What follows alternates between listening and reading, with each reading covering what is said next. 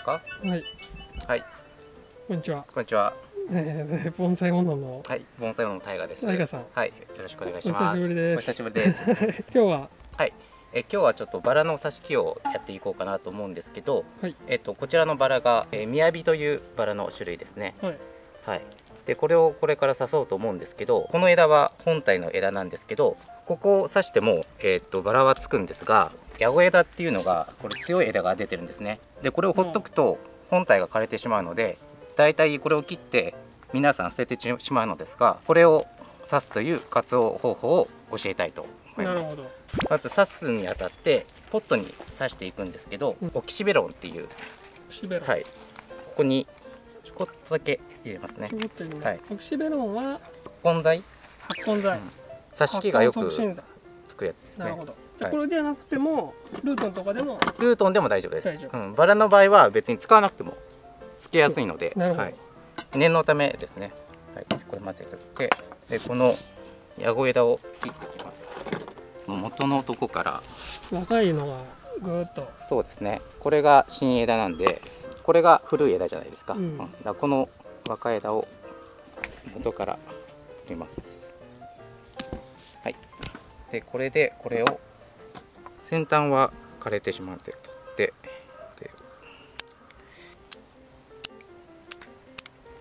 ですね。で葉っぱを、これは普通の挿し木でもよくあると思います。今の時期は挿し木の時期。挿し木ですね。一番つきやすいのは6月の第1週ですね。ものによっては遅らせて挿すやつもありますよ。金図とか、あったかいのが好きなのはもうちょっと、はい、遅らせます。だいたい2目で切りますね。目をね残して葉っぱを、はい。さっき向こうにもあったんですけど、もみじとかは葉っぱをこうちっちゃくして刺してたりするじゃないですか。そうですね。半分に切って、はい。要は葉っぱの量を減らすことで水の吸う量を減らす。吸う量を減らすっていうことですかね。まあ大体そんなことですね。葉っぱが多すぎるとだから水吸う量が多くなるから枯れやすくなる。そうですね。と思います。しおれる。どっちにしろしおれるんで切っちゃうっていうことですね。つきにくいやつは土鉢に刺してそれで成長させるんですけど、つきやすいやつは直にポットで刺しちゃいます。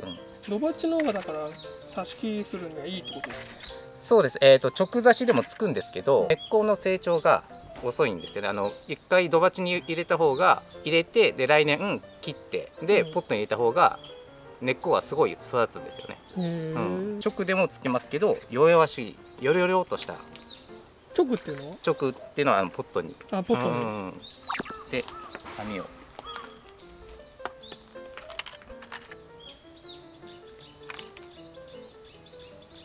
この時期は挿し木ほとんど全部できますよね。ほとんど全部っていうのは。ほとんど、まあ、種類でできますよね。とかじゃないやつ。できますよ。紅白っていうかね、心拍もできるし。でできないって言われててもとりあえず試すっていううちはっていうことをしますね。刺してみないとわからないんで、つかないっていう人もいればつくっていう人もいるんで、とりあえず刺してみて。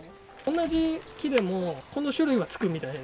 ありますよね。もみじはだいたいつきますけど、獅子頭っていう種類はつかないって言われてますよね。でこれで普通の植え替えのように下に粗いのをまず3段階、この前も見せたと思うんですけど、これ一番粗くて、で中間でこれが化粧図になって一番細かいやつですね。はい。で一番下に粗いの。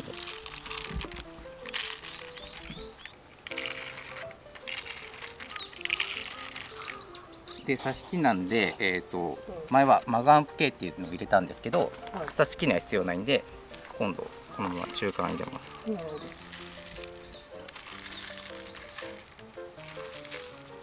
一番細かいの入れますね。挿し木でこんな分けるんですね。分けた方が根っこの成長がやっぱりいいですね。細かいのを入れるよりもいいですし、その後のついた後のことも考えるとやっぱりこういうふうに分けといた方が何かといいんですよね。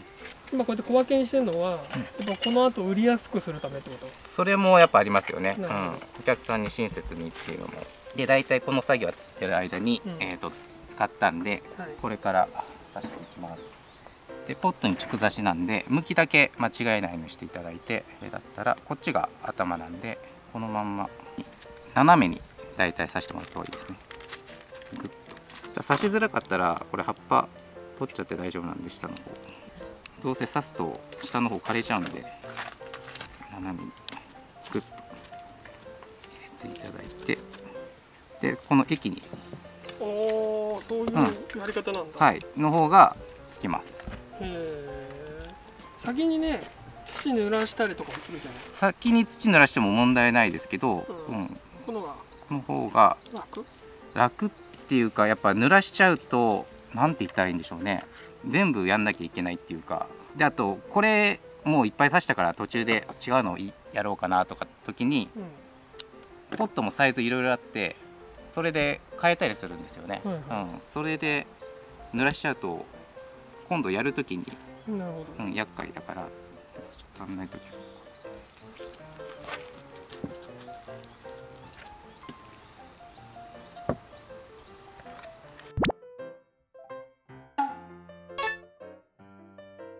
バラだけじゃなくて大体この方法ですか？うちは大体この方法ですね。これかさっき言ったみたいに土鉢に入れるか。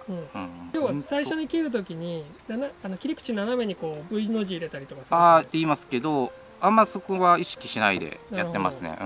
挿し木もやっぱ人によってやっぱいろいろちょっとだけ違ったりしますよね。しますよね。うちは赤玉オンリー、赤玉使ってるんですけど、一番つくのは鹿沼って言われてますよね。で鹿沼うち使わないのは場所を移動するんですよ。で鹿沼って刺しとくと場所を移動するとぐらつくんですよね。なるほど。ぐらつくとつきにくいんで、でも鹿沼の方が一番発根はするとは言われてますよね。あとなんかバーミクライトもいいっていう、言いますよね。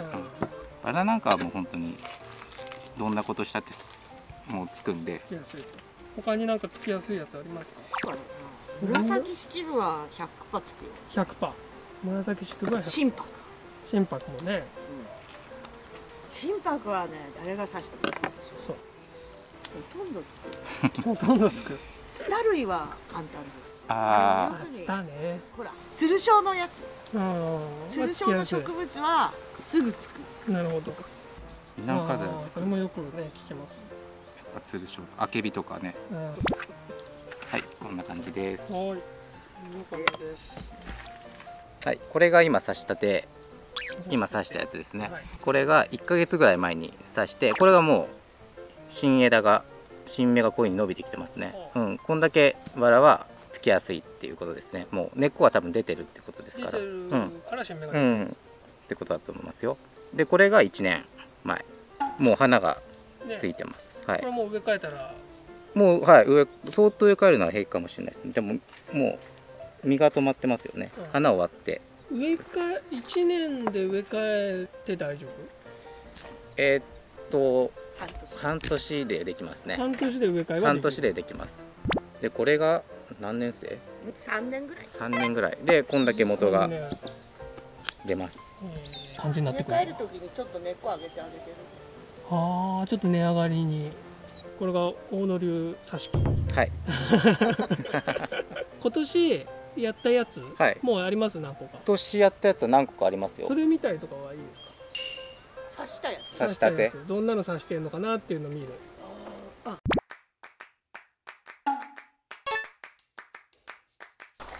ここにも刺してあるね。これ混ざっちゃってる。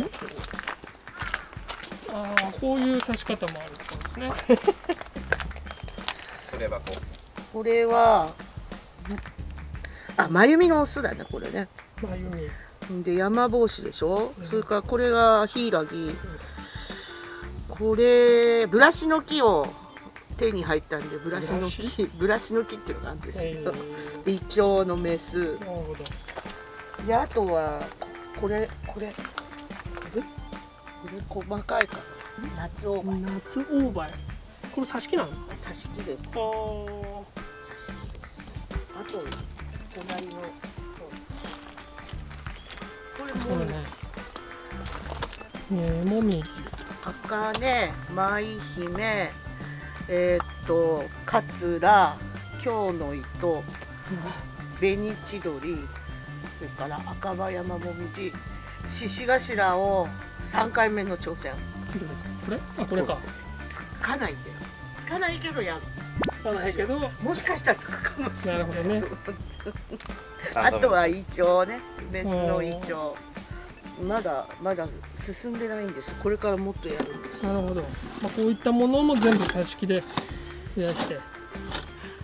やっぱり小さいの作らなくちゃいけないから。出少女はこれからです。これは去年挿した出少女。出少女。去年挿したやつをポットにあげてあるやつで、一回刈り込んだんだけどまた伸びてるから、このとこでまた刈り込んでやらないといけない。このサイズのまんま豆盆栽に持っていくので、ちっちゃくして、こういうちっちゃいの作るのにも大きい、ちょっと大きいお焼きとかがあればこうどんどん増やしていけるっていう。そうですね。この場合親は売っちゃう。親は売っちゃう。ね、バラの種類も。バラの種類も最後じゃあ入れて。いろいろね種類があるから。いいんですよ。これあれね、古代バラっていう。これすごいですね。菊咲きです。菊咲き。古代バラ、江戸時代に流行ったバラです。野バラ。面白い。これね、実はつかないんだよね。これ八重のだからね。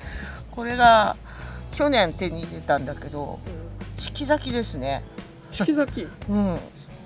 切って肥料やるとすぐまた咲くんです。これなんてやつですか？名前がなかったんで、おぼろ月っていう名前で呼んでます。別に名前は聞いたことはない。おぼろ月って、この間までここが黄色かったの。咲き始めピンクに変わってきちゃった。だから最初は黄色っぽかったんで月っていう名前だったんだけど、どうしましょうみたいな。でこれが九州の吉田バラ。ちっちゃいです。吉田っていう地方の名前だと思うんだけど、手に入れた時もう何十年も前なんで、その由来がわからないけれども。これ葉が小さくてね、いいですよ。ね、花付き最高にいいし、こんな感じでね、まあ雅とかねいっぱいあるけれどもね、こんな種類が、もうさっき終わり。大河先生に挿し木を教えてもらいました。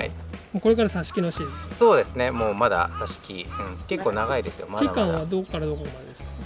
ものによっては紫式部なんかはね、実が止まってから挿すのもあるんだよ。あ、なるほど。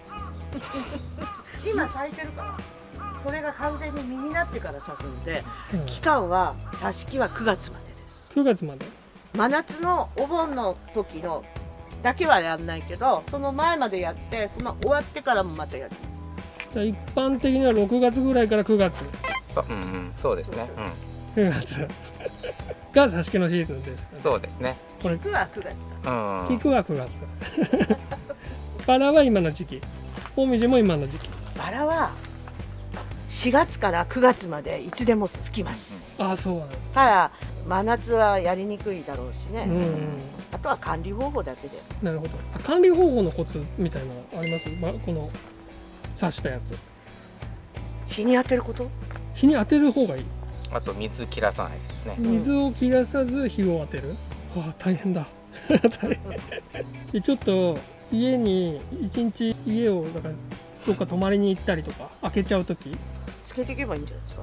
挿し木もつけとけばいいんですかね。つけといたって一日雨が降ってると思えば全然平気です。なるほど。まあそういう時は3日は平気だね。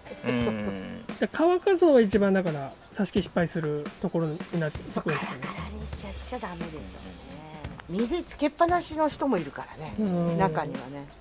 ただ日が当たってないと根が出ないからそこは気をつけた方がいい。日陰で刺しちゃう人がいるんだけど、乾かさないそうためにね。そうするとねダメになっちゃうのが多いんで。なるほど。日当たり悪くても半日陰ぐらいでもまあつくけども、なるだけ日が当たってた方が月はいいと思います。ということがポイントです。はい。じゃあ今日はありがとうございます。挿し木。はい、ありがとうございました。やってみます。はい、ありがとうございます。